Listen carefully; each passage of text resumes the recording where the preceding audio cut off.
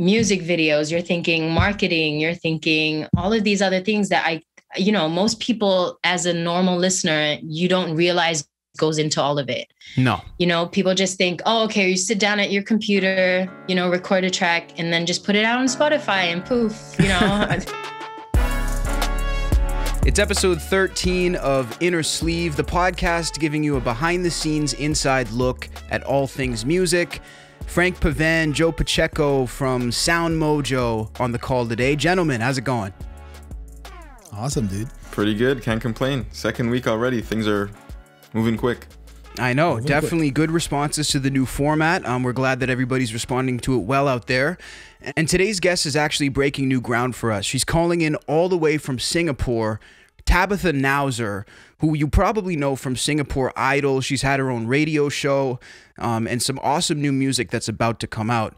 Really cool to talk with Tabitha just about her perspective and also the music market over in Singapore. I don't know about you guys, but I definitely wasn't familiar with this, and I learned a lot this episode. Same here, man. Like I knew a bit of obviously the BTS and all the K-pop stuff, but I really enjoyed her sound. I enjoyed her music and what she had to bring, what she said. Yeah. She very, very unique. Obviously, you spoke about K-pop and how you got late to it, but it's a huge, thriving genre out massive. East. Yeah, massive. And another thing that was interesting was, and something we got to preach to those who are in the digital media world or just in music, the music industry, no overnight success, no instant rise to fame, even if you were on a show like Singapore Idol. Yes. And it was tough for her to continue her traction. She had to commit time and I think you said even capital. People got to work to support their music career. So anyways, it was a really, really good chat, and I'm sure the viewers will enjoy it. Definitely. This is her life's craft, and you can really tell that she's put every aspect into this that she possibly can. She has a great team. And without further ado, I want you guys to go check out this interview. So enjoy my chat here on Innersleeve with Tabitha Nauser.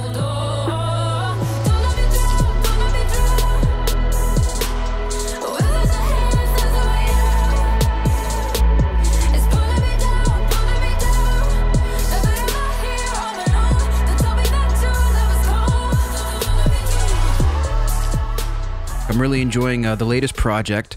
There's something I noticed about it that I thought was really interesting. It sort of seems to explore a lot of themes that, from a female's perspective, are maybe not as often explored in music. That was one of the first things I wanted to bring up. Talk to me about sort of what went into that for you. I'm curious.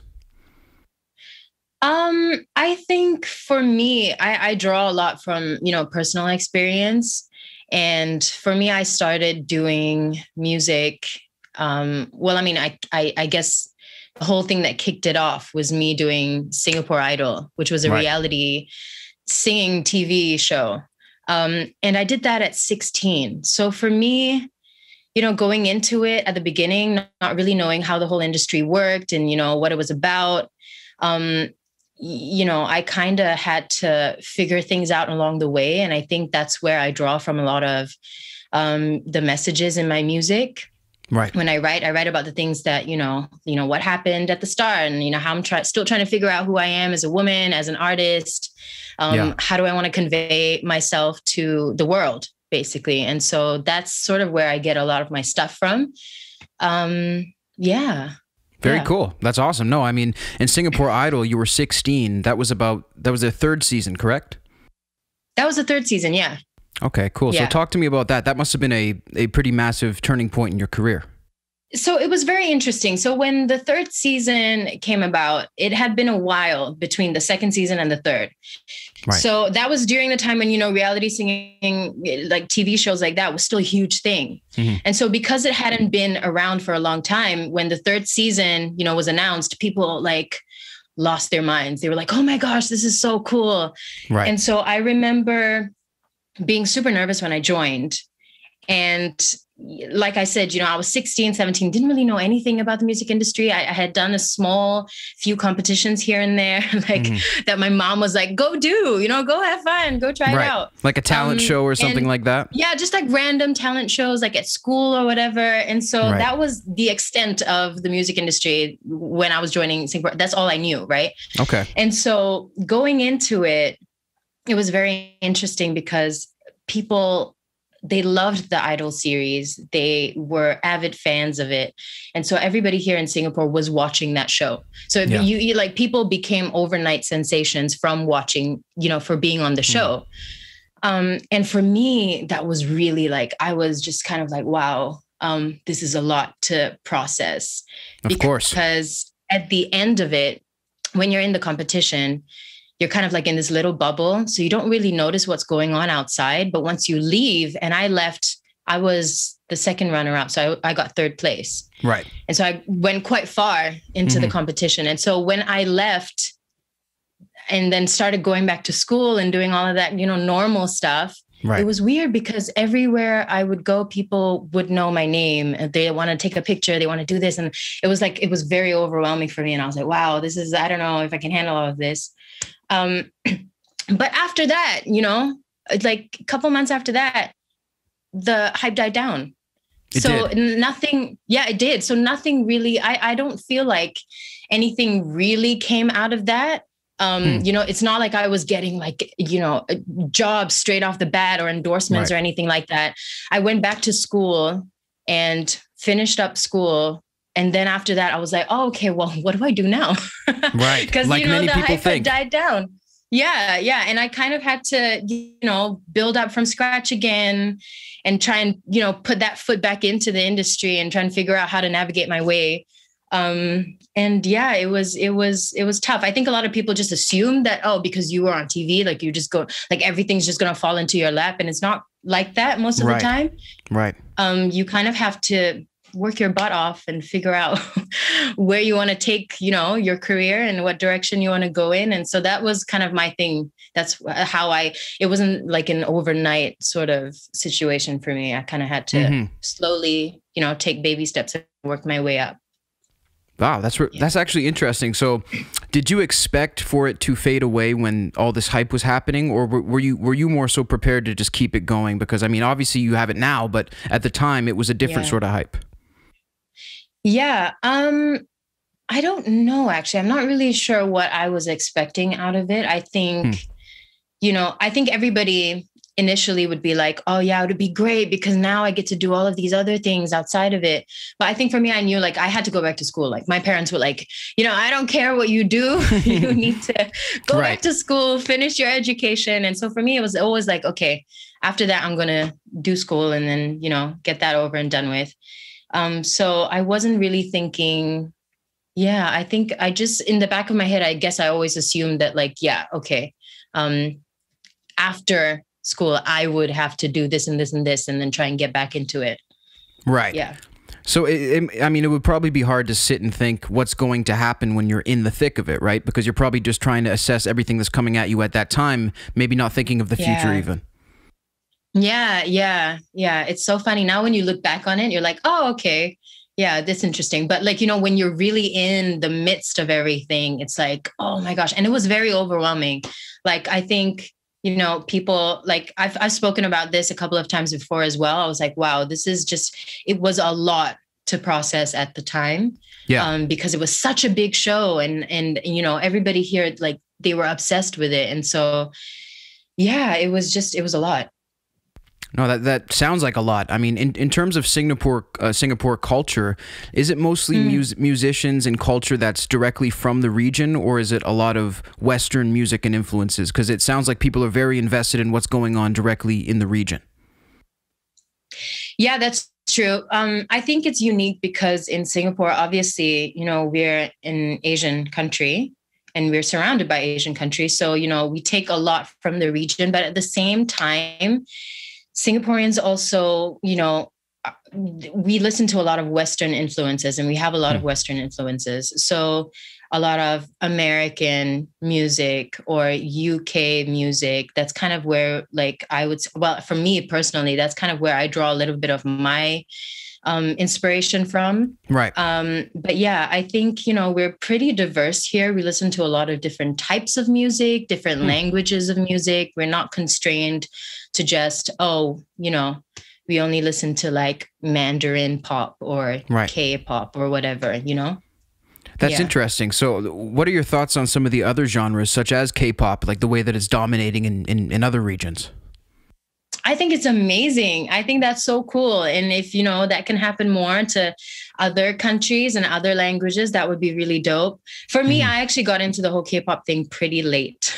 Right. I became aware of it late also.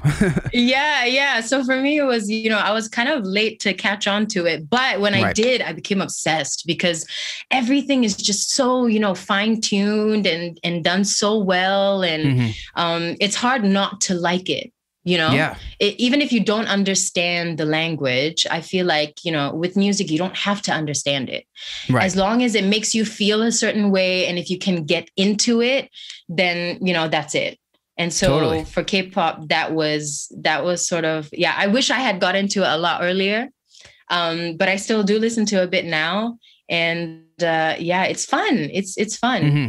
Even if I'm not sitting and listening to every song, I find elements I enjoy in the videos, and it just, there's, all around, it's a pretty well done product. It makes me wonder about Singapore too, since you have more of that freedom and more influences from different countries. Do you feel more free when it comes to making music in terms of what you can add in your influences? Oh, 100%. Yeah. Right. I think for me, I have always taken the approach of not having to put any constraints on myself when I make the music that I want to make. Right. And I have never felt that I needed to break away from anything, which is good. And so music has always just been pure expression for me. And so if I feel something, that's the direction I go with. I don't even think about, I have to make it sound a certain way, or it's just never been a thought for me. So I've always been pretty free in that sense. The more original and true to your original idea, the better, perhaps. Yes, exactly. Yeah. Right. Yeah. And you also mentioned your parents being sort of fundamental when it came to the schooling, even after Singapore Idol. But you mentioned in an interview a couple years ago that you found out that music was your calling from your mom when you were about 6 years old, watching her perform on television. Obviously a huge compliment to your mom and something that she's probably carried with her. I'm curious about that experience and also how she's come to react to your music career as it's gone on. My parents have always been very supportive, both my mom and my dad. And so I think in the beginning, when I used to sing, they would take it sort of as like, she can sing. That's pretty nice. It's a nice little hobby. But as I got older, I think I started showing signs of wanting to take it a little bit more seriously. And my mom, I guess, she must have caught on to that, like motherly instincts or whatever. So she'd like slowly nudge me into the direction. I was extremely shy. Okay. When I was younger. And so she had to kind of nudge me a little bit. And I'm glad that she did. Because I think, if I didn't have that, maybe I wouldn't be here. Because I would have been too shy and I wouldn't have come out of my shell. Right.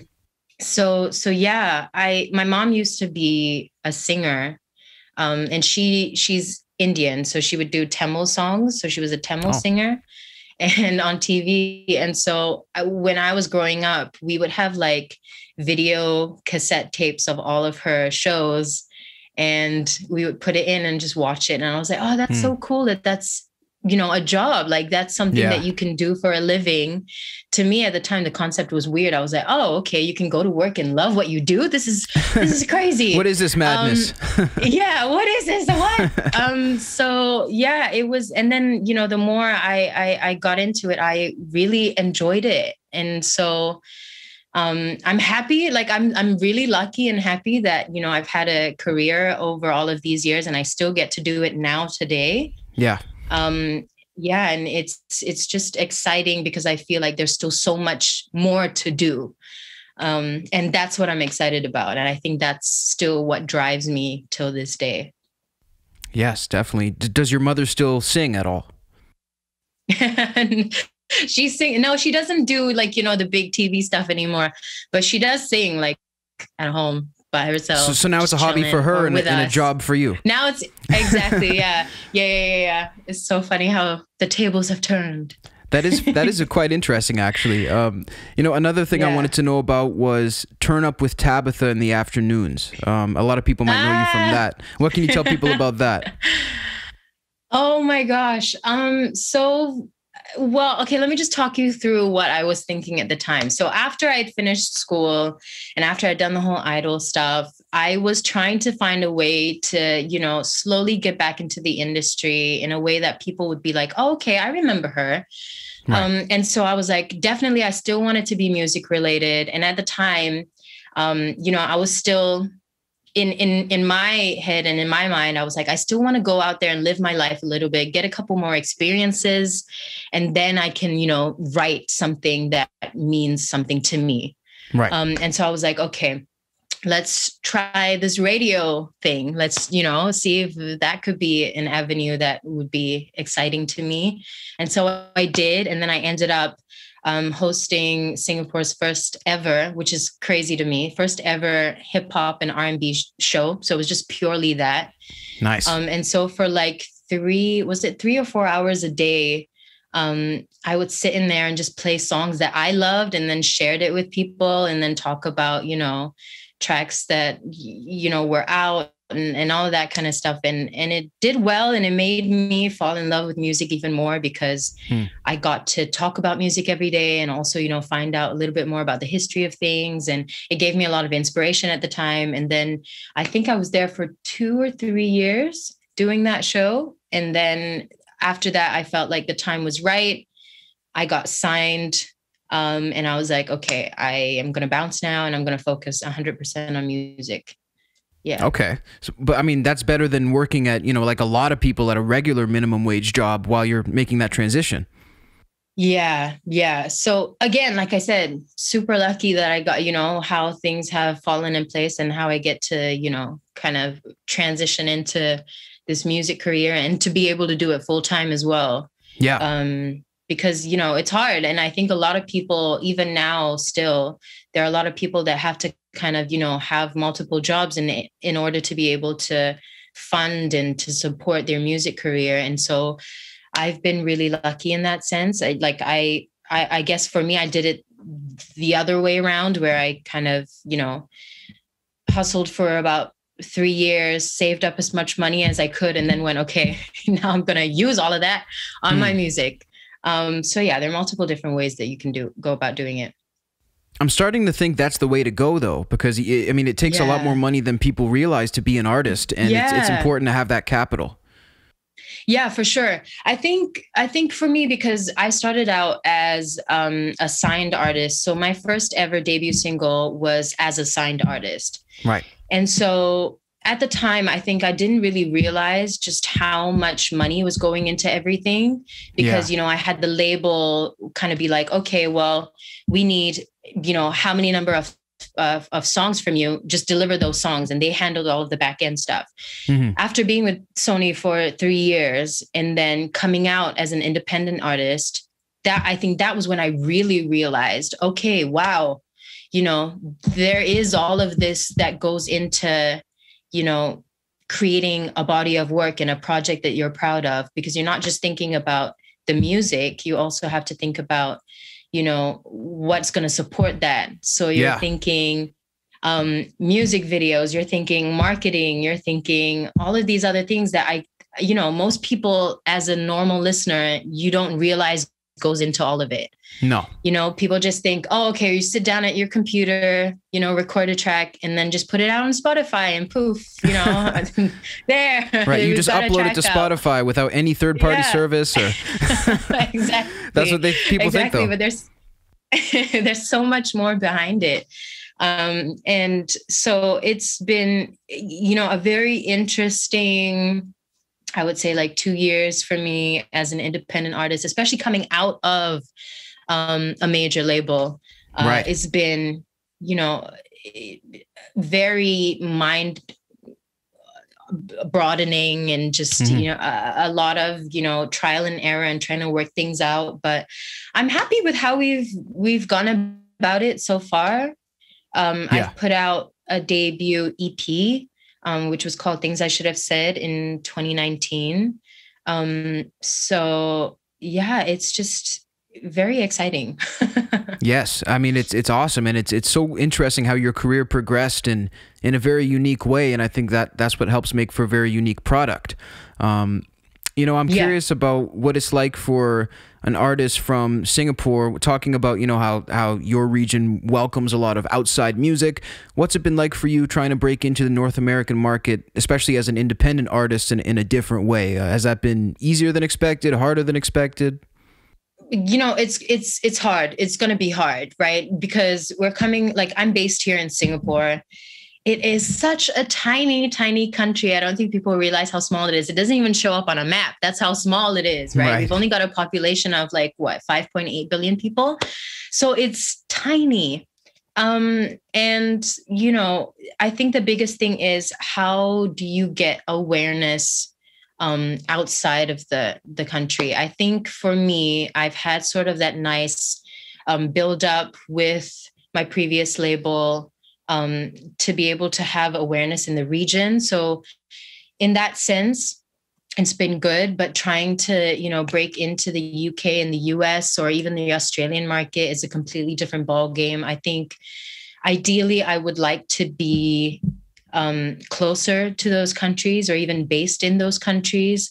We talked about it, you know, moving to the UK last year, but then of course, COVID. Of course. So then plans change. Right.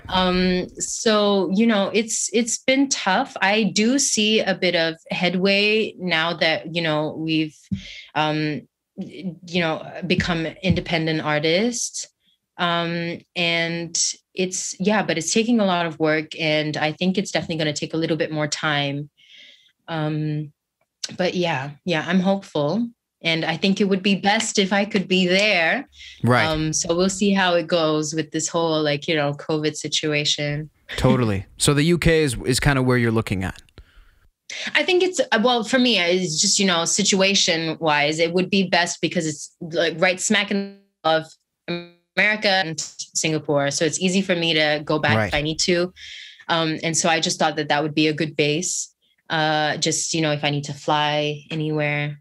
But yeah.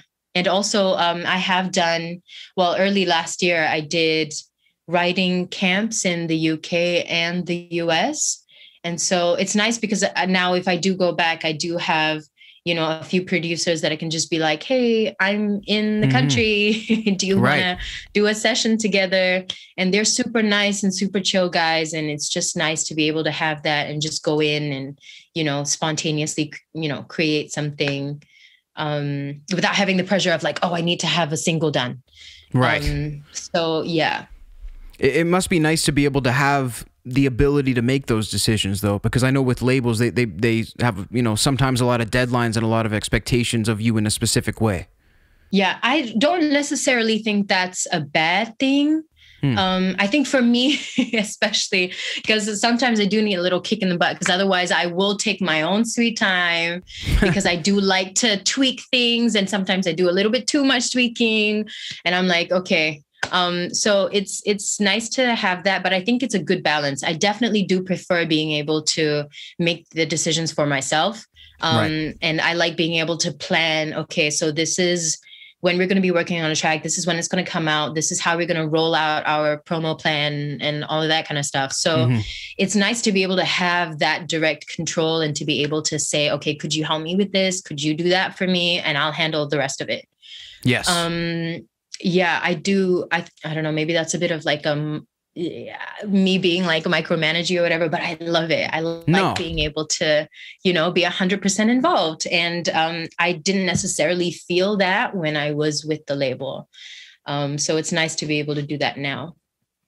Yeah, and that's important, again, if you're making the type of music which you are, which is super authentic and, you know, revealing, and it, you know, it's obviously inherently would be a very personal process. So I guess you would want to have hands-on during that process, if that makes sense. 100%, exactly. Yeah. You know, I heard an expression that somebody said that making an album, it's never finished. And it's interesting to hear you say that you often want to go back and tweak things. Would you agree with that? That it's maybe can almost never feel completely finished? Yeah, I know. It's so funny because I've heard that saying as well. And it's true. It's so true. And I think because as an artist, you're always evolving. And so your sound is always evolving. So now when I listen to stuff that I put out like 3 years ago, I'm like, oh, hang on a second. Like if I had just done this in the bridge, oh man, it would be like, it would sound like 10 times better or whatever. But I think, you know, there's nothing wrong with that. Right. Because it just shows that you're developing as an artist and you're evolving and your sound is changing. So, and of course you always want to improve, but yeah, sometimes it can be a little bit frustrating because you know, if, like I said, if you've got deadlines and you're always just like, oh my God, just let me do this one little tweak. Let me do just one more thing. It's, you never really finish it. And I guess that's why, you know, there's always album number 2 or album number 3 or 4. Right. You can make unlimited records, you know? Exactly. Yeah. Yeah. I guess it's like chapters in a book in a way almost. Yes. Yeah. That's such a great, yeah. Yeah, no, it makes sense. You mentioned hip hop. I have to go back to that for a second. Are you a classic hip hop person? Are you a modern Uzi Young Thug? What type of hip hop do you like? Oh my gosh. I'm kind of all over the board, if I'm being honest with you. Okay. Like I do appreciate, you know, the classics like Nas, and obviously Tupac and all of that kind of stuff. But I do also I like Drake a lot. Mm-hmm. Yeah. I like, oh man, there's so many, I like Black. I love, you know, Jhené Aiko. Like she's, you know, a bit hip hop R&B. I'm really all over the board. I kind of just listen to everything. Anything that catches my ear, I'm like, okay, yeah. Very cool. Any classical or rock? Yeah, honestly, if you were to look at my Spotify, like what I've listened to recently, it's just all over the place. I kind of just listen to anything and everything. And I think that helps because then I hear things that I've never heard before. And I'm like, oh, okay. So you can do this way. That's interesting. And I'm very inquisitive by nature. So I think for me, it's like, I'm always interested to see what else there is out there. Yes. And so I don't really want to limit myself. I think maybe when I was younger, yeah, I did. I was like, yeah, no, I only listen to R&B. That's it. But now it's sort of like, you know, I really do want to see what else there is out there. So I don't really limit what I listen to. I listen to jazz. I listen to just classical music. Nice. Yeah. So it's everywhere, all over the board. That's awesome, though. And again, a great way to draw inspiration. Speaking of seeing what's next for Tabitha in 2021? Ooh, very exciting. So the trip that I mentioned, where I went to LA and the UK. Yeah. I had done a whole bunch of writing camps there. And so we had banged out, you know, quite a bit of tracks.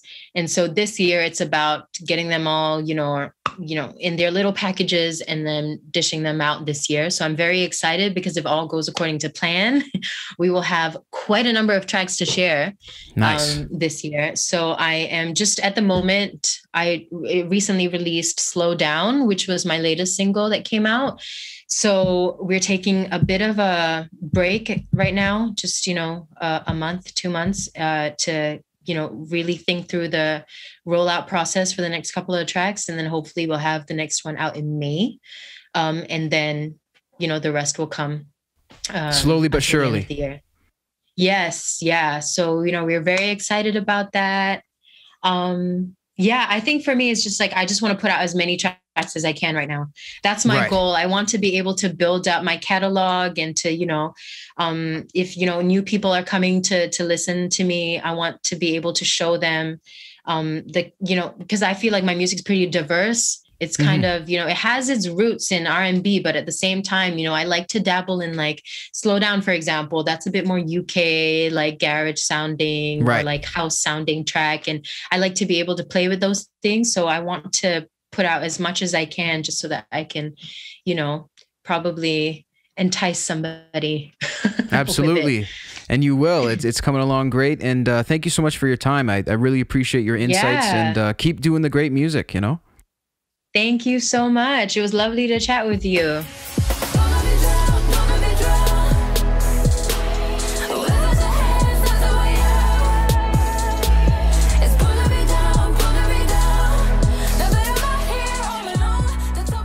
Awesome chat with Tabitha Nauser. Like I said, learned a lot, and hopefully the listeners did too. I think there's a lot of good info in there. Yeah, definitely. I mean, once again, just learning about new artists and foreign to us, but if you just look her up on YouTube, on her YouTube channel, you could realize her music is pretty banging. I'm not gonna lie. Absolutely popping. Yeah. Very good. And like I said off the top, you know, a unique perspective that you don't always hear from, you know, this sort of segment of pop music, which is always refreshing. You don't want to hear the same thing every time. Yeah, I enjoyed that when she mentioned that, like, people don't realize that it's not just I write a song, I produce it, I put it out, and everything happens. Right. Like, even on a major label, they have to invest so much money. So she got that. What's cool, she got that nice window of opportunity where she can see how the label did it, and having had that success and built her fan base from the show, and then sort of losing it and starting over. And now she's doing it on her own. So she has a bit of that, like, she got schooled a bit. She sees how you go about it and how you do it and how much effort and money it takes to just to get recognized a little bit, you know? Exactly. Yeah. And once you put yourself in that position, it gives you the choice to have those options, which is really nice. That's it, you know? And she doesn't take stuff for granted, which you can tell. And at the same time, like I said, she's about to work. She knows that there's work. There is no overnight success. Yeah. Definitely not. Couldn't agree more. Hopefully it all works out with the relocation that she's talking about. I think once she gets into this market, the team's going to, you know, continue to blow up, and appreciate the team, and we wish them all the best. Gearing into some topics, you know, this week actually has a lot of milestones in terms of music. One quick shout out, little anecdote. Happy birthday to Elton John. He is almost 70 years old now. Is it today? Yes. My math is not good, but it was like 1947. Okay, there you go. Now, just wanted to say, he's almost 80, you know, still kicking ass. My favorite Elton John song, Goodbye Yellow Brick Road. I don't know about you guys. I don't know if I can pick one. It's so hard to pick one, isn't it? I'm Still Standing is respectable. Oh, that's a cool one. That's a cool one. Definitely. From the 80s. A lot of good ones for sure. I would have to agree with Cass or Betty and the Jets. Or is it Benny and the Jets? Benny. I always got that confused. Benny and the Jets. Incredible. So there you go. That song is like a weird dream, I think. It's such a bizarre experience just to hear it. So shout out to Elton John. Definitely love him. And actually another thing that came out this week in history is Number of the Beast, the tremendous studio record by Iron Maiden. And Joe, you actually have a copy of this, don't you? Let's see it, Joe. Let's see. I don't have the shirt anymore. I'm either way too big for it or it's diffused, but I still have the original vinyl. Oh, nice. Let's see that. Put it closer. For $5. I paid $5. Let's see if there's no. There we go. Oh, it's out of focus. Sorry. Where'd you get this, in Montreal? It looks good, man. It still seems to be in good condition. It is. It's and I listened to it just last night. You know, like, and I love. Hey, is that the show logo or what is that now? Yeah, that's the Innersleeve logo on there. Yeah, exactly. We need our own record labels.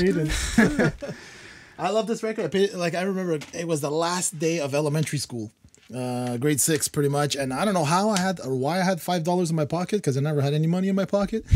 But I was walking home. I still remember there was a flea market there that would sell all kinds of stuff. And then I saw this album and I picked it up. And I was like, yeah, Iron Maiden the Beast. I had already known of this album for quite a few years and like loved the band already. I got into metal and rock really early.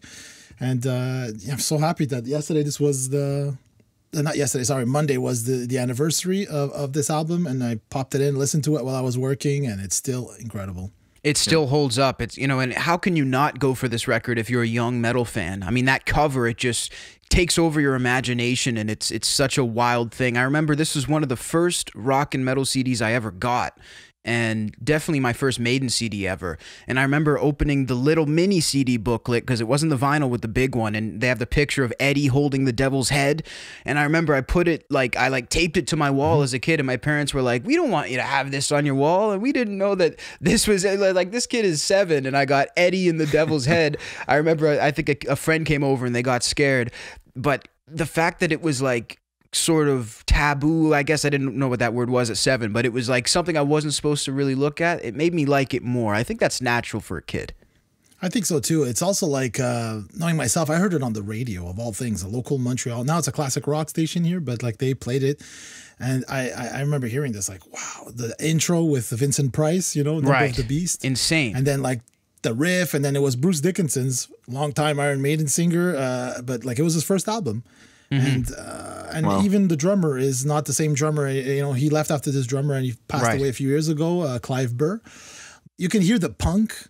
What I love about this band, like especially even Killers, the album before, you hear the punk, the rawness of these guys, but then you hear the maturity from the first album to this one. And then like, for me personally, Iron Maiden has like the first 7 or 8 albums are just masterpieces. It's not many bands that can pull entire albums like that, one after the other, you know? And look, today, they're still, selling out Rock in Rio, 300,000 fans. They formed in East London in 1975, guys. I mean, it's insane. And they're vastly different from the band that they started as, Joe. You're right. Like, I think the beginning Maiden and Killers and records like that, it sounds like they're in some back alley, you know, in the UK, and like it's really gutter. And then you're right, you hear they age like fine wine, Maiden. And you know, the fact that Bruce Dickinson can still hit those notes live is pretty insane to me. And put on a show. Like I haven't seen them now. I think the last time I saw them a couple of years back with even Dream Theater was co-headlining with them, and it's massive. Like how the fans, like you go to this show and you'll see 3 generations for sure. Yes, you'll see my son, and let's say if my father was into it, you know, you'll see it. I was just gonna say, going back to what Cassius said about being 7 years old and having their record, or what it was, the record CD, right? CD. I mean, I can't imagine they would have imagined having 7-year-olds, even owning it or knowing what it was. I mean, I could understand like the whole image that they put off is compelling, right? So, absolutely. Eddie, basically, you have Eddie on every cover. That's their mascot, Eddie. Yeah, their live shows were incredible. Were they one of those bands? Because obviously you guys know a bit more than me. Were they one of those bands who like ate stuff live on? No, right? I know of. No, not that gruesome. Not like Ozzy eating not a like bat. Wasp or but Ozzy. they have their mascot, like the guy on all the album covers. They have like a life-size version of him. That's like a person in a suit, and he walks out, and they like battle him on stage. So they've always done like wild theatrics and waving like the UK flag on stage. So yeah, they've always been, but they've never been like Aussie level type of thing. Yeah. I one thing I've always said about Maiden, especially growing up listening to them since I was like you, 7, 8, 9, was I learned a lot of history through Iron Maiden. Right. So there's a lot of topics in those songs, you know, that bring you into history. Alexander the Great, Power Slave, the whole Egyptian thing. Like there's so much, you know, so much history that I learned. Or, you know, Rime of the Ancient Mariner. You know, I got into those type of poems or books through Maiden. Through Maiden for sure. Yeah, that's actually a great point. Lots of storytelling, lots of going back into history, and definitely one of the most special bands to ever exist. You know, we mentioned Maiden concerts. I remember the last time I saw Maiden was a couple years ago, and I went all out because Frank, you mentioned, you know, they can't imagine probably having 7-year-olds listening to them, and I brought my Iron Maiden wall flag that's, you know, wider than me, and I'm waving it, the big flag of Eddie, and I was sitting near the front waving the flag, and you know, some of the older people were like, "Oh shit, you know, check this guy out." Nice. Yeah, but it just reminds me, you know, how much I miss concerts. That wasn't the last concert you went to, was it? That wasn't the last one. Actually, the last concert I went to was Zakk Wylde and Black Label Society. That night I was actually photographing the show, and I was photographing a lot of shows at that time. So I hate to say it because now I have the perspective, but I think I might have been taking it a little bit for granted just because I'm in a big concert market and I was seeing so much. So I almost didn't go that night because it was so far and all this stuff. And I was like, you know what? I feel you. Yeah, seriously, it happens sometimes. I've been there, especially, you know, we're Canadians, right? So it's minus 27. Freezing, exactly. The last thing you want to do is like, do I really want to go? Especially if you get it for free. That's exactly. Kind of like, if you have to pay for your ticket. What was your last concert, Joe? 2 weeks before the lockdown, it was Canadian metaler. One of my idols is Devin Townsend. I don't know if you guys are familiar with him. Familiar name, yeah. It's familiar. He's just a monstrous talent. I can't say enough about him. I'm going to ruin whatever I say if I try to talk about him. But the thing about him that's so unique is he does what he wants. Every album, you just almost don't know what to expect, but you know to expect Devin, right? Like, it's a big, crazy voice with a nonsense of a range. Yeah. Great guitar player, metal, but then like, I guess the reason why I like him is he's quirky. You know, you'll be listening to like the hardest metal and then like have like Zappa-esque orchestral arrangements in the back. Nice. Anyway, this show was cool because it was a bit more stripped down. It was at a local club here, the Corona, and he did 2 nights here. At the Corona. What's cool is that, I know, of all places. of all places. Right? 2 nights before. Quite a way to end it off. 2 weeks before. 2 weeks before. Holy crap. Signal much? It was the first time, it happens, like I've been into this guy since the late 90s, and I'm always busy or working a gig on the night that he's in town. So I always missed his gigs. Right. So I finally got to see this one, and it was everything I expected. And what's really cool is that he does what he wants. He's so nonchalant with the audience. He has a conversation with the people. You can ask him questions. He'll answer you. He'll do crazy antics. Really interactive. He had real children on stage singing at the end of the show with some of his, it was a great last concert to see, I have to admit. That's amazing. Frank, did you see many concerts or? Man, not the biggest concert guy. Because I know you're a sports guy. That's really your big passion. Yes, as you can see, baseball hat. There's a couple. So what was race your car last track. Sporting event? Yeah. The last sporting event was probably a hockey game. To be honest, it's probably a hockey game. Habs, Me too. Something like that. Montreal Canadiens. But the last concert that I think I was, and not even really my music genre, but someone. Okay, I'll go on record right now, and I'm not a huge I'm the least knowledgeable about music here on this show, but. My last concert that I believe it was, I went to a John Mayer concert when he came to Montreal on his album tour, on his new album tour. But you went as well, Joe? No, nice. Yeah, that was good. We were at the same show. Yeah, Saturday night. Probably, nice. yeah. But I also went to see Brendan Urie and Panic at the Disco. Oh, cool. Same. Might be one of the best vocalists today. He kicks ass. Wow. 100%, because I went in there knowing of this band for years, Panic at the Disco. I'd heard about him all the time. I had the same impression. I came away thinking this guy is something else. Wow. Yes. He's really got pipes. Vocal range. Seriously, Cassius, his vocal range from low to high in a split second. Multi instrumentalist. Nice. He's the whole package. He did a great Bohemian Rhapsody version. Yep. It was like, oh man, he really went there. Concert. That's ambitious.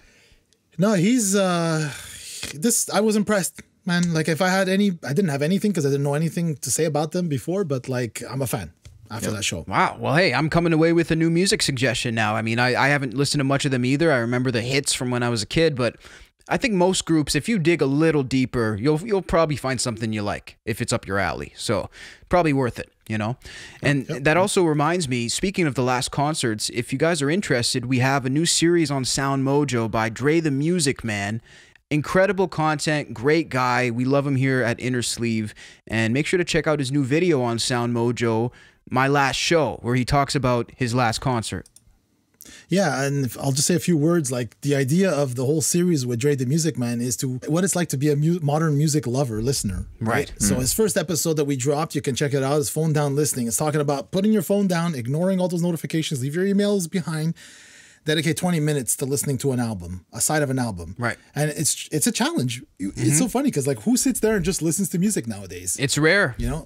But I find I'm more into it when I do. Yeah. Yeah. That's it. So that was one. So this one which we're talking about is what I miss most, which is basically concerts. He's an avid concert goer. You see all his tickets on the video in the beginning. And then he proceeds to break down a Death from Above concert that he saw in the early 2000s. The whole experience. The house lights go down and 2 spotlights hit the stage. The crowd goes wild. The screaming is so intense, you could swear you've never heard anything so loud in your life. But as if bassist Jesse had heard your thoughts, he marches on stage and it starts to adjust his volume knobs, almost to say, you think that's loud? Check it out. If you're into concerts, you can relate totally. Definitely. And then this week we have, in 2 days, we have another video dropping that's going to be how songs can grow on you. Or in the sense of playlist culture, right? You can skip the songs you don't think you're going to like on the album, right? Because the whole point of an album is to listen to the whole thing. And there's always some songs that are not as great as the singles or whatever. Right. But then you have the Maidens, where every song you love the album. Right. Some are stronger, whatever, but you take it for the whole thing. And that's kind of what he's saying. Where if you can listen to a song 3, 4, 5 times, eventually you say, hey, there's something really cool about this song. And actually, I'm glad I stuck it out. Right. That you didn't maybe hear initially. Yeah, that's really interesting. Actually. Well, shout out to Dre. Yeah, so anyways, so Saturday, right? Yeah, Saturday that's dropping, and there's more to come, and maybe we'll get him on the show with us and have some awesome conversations with him. He's a great guy.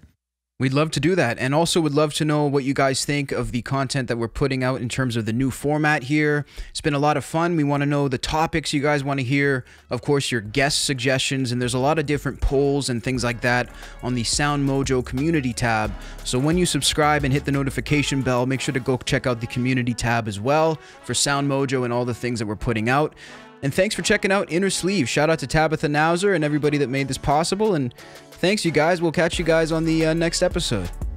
Peace, everyone. See you, man.